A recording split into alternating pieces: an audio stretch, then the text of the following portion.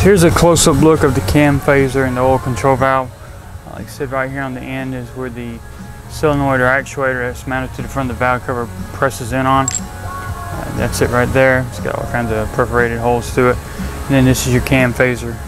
This is an exhaust right here. The intake is marked as well, and there's different reference marks. This is the arrow that we were showing earlier that we're lining up with the intake. Cam phaser as well, keeping them across from each other. You got some other reference marks, and that's the other mark we made. It's got a dowel pin here for alignment when you go to line it up with the cam. When you line it up, there's a little bit of movement, not a lot, but that is your alignment for the camshaft. Intake looks identical. Now the camshaft has what I call a relaxed state. The relaxed state is where the tension from the valve springs isn't pushing on it at that point. You rotate slightly towards the intake. That is pretty much the rest position for the camshaft. So when you go to reinstall the camshafts, we're going to do the same way. The 4 dots that we're using for the quick reference for lining up the camshafts, well, once the cams are in their relaxed state, they'll be pretty much pointing straight up as far as with the vehicle, not towards the center of the head though. So they'll be pointing pretty much this direction here. And like I said, you just rotate towards the intake. And when you go back to reinstall it, you do the same thing. You'll sit it there, and when you get ready to put everything on, then you can rotate it back to the position where all your marks lined up.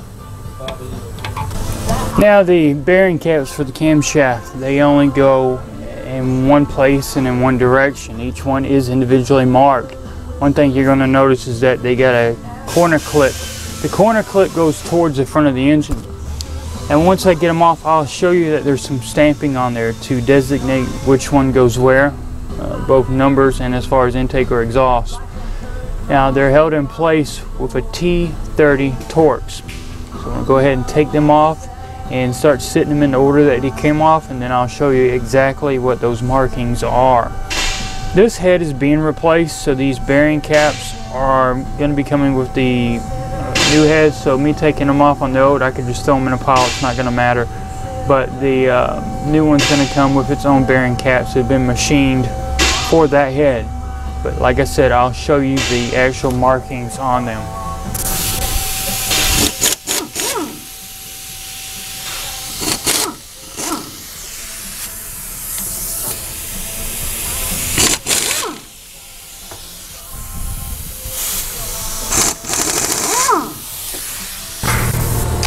So this is one of the bearing caps. This is one of the front ones because they're a lot wider than the rest of them. The rest of them going back are smaller. This is the 2 up front are the largest. It's got the corners clipped like I told you with the squares.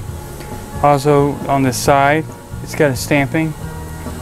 This one right here has a 1 eye and then an arrow. The arrow always points towards the front, which of course the corners are clipped as well to let you know. The 1 is that it's number 1 in designation in order, 1, 2, 3, 4, 5 on the way back. However many there are on a cylinder head, they would be numbered like that. And of course the I means this is the intake camshaft front bearing cap. Like I said, there is a difference in size. This is the first one, and this is another one that's in order. This one just happens to be the number 3. So it's a number 3 I for intake cam, and the arrow point towards the front. So, difference in size, you can't mix them up. So now we can grab each one of the camshafts.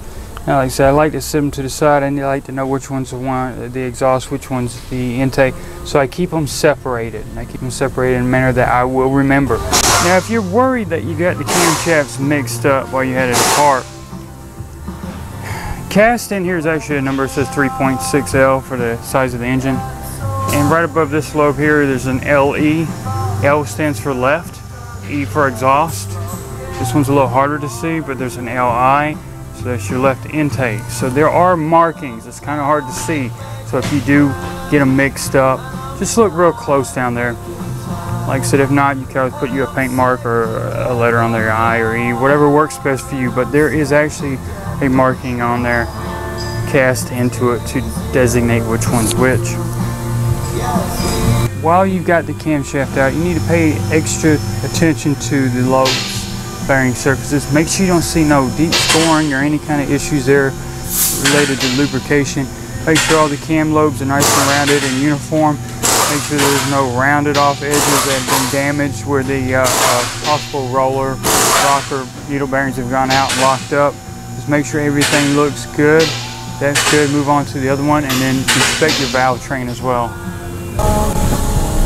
Now the camshafts are out of the way. We're going to work on getting the roller rockers off.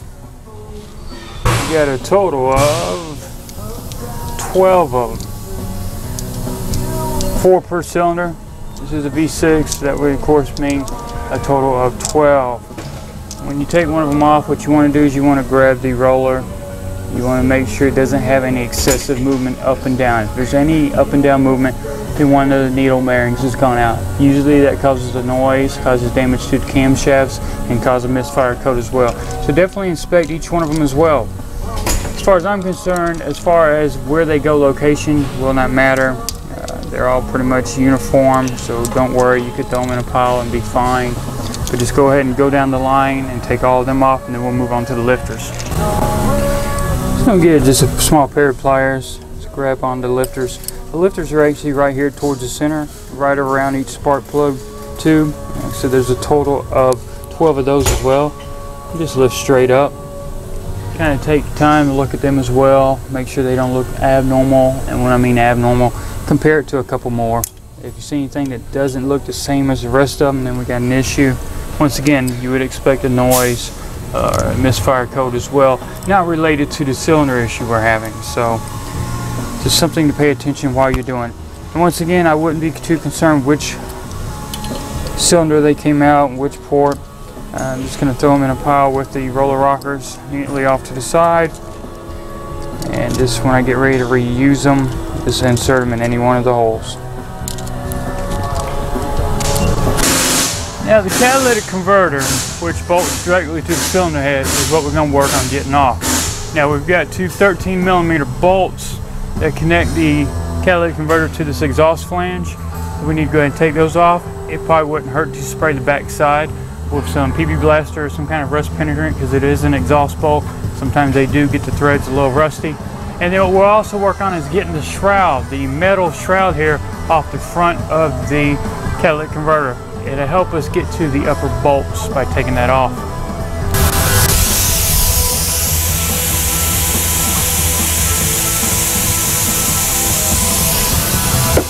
Now that the rust penetrant has been able to sit there for a few minutes, we'll go ahead and back off the bolts.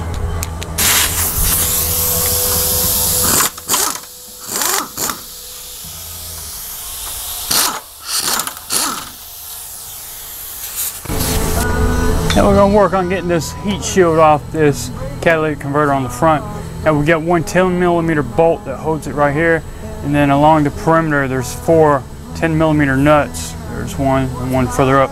There's studs that protrude through. The heat shield is slotted on this side, so these only have to be backed off a few turns and then you get some movement. These two right here, those holes are not slotted. Those nuts will have to come all the way off.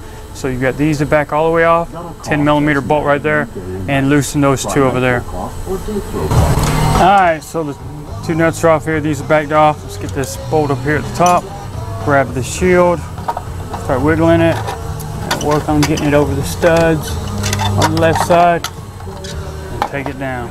And we got access to the catalytic converter and to the bolts up top that's going to help us get it off. Now here's that catalytic converter that we were working on getting that heat shield off of. Now this is viewed from up above. Now there's a total of 4 10mm bolts that hold it attached to the cylinder head. Now the bottom two don't actually go through the catalytic converter. They're part of a bracket that sandwiches and squeezes that bottom portion of the catalytic converter to the cylinder head. So that means we need to take the upper two 10mm completely off. The two bottom two and the bottom corners, we're going to back them off a few turns, and that will actually release that clamp to where we can actually lift up and either move it out through the top if you want or drop it out the bottom on that catalytic converter. Now one thing you got to keep in mind, we got to make sure that both of the O2s are unplugged. This one we unplugged when we took that main harness off the side. We got one further down here on that O2 that goes off to the side that we need to unplug.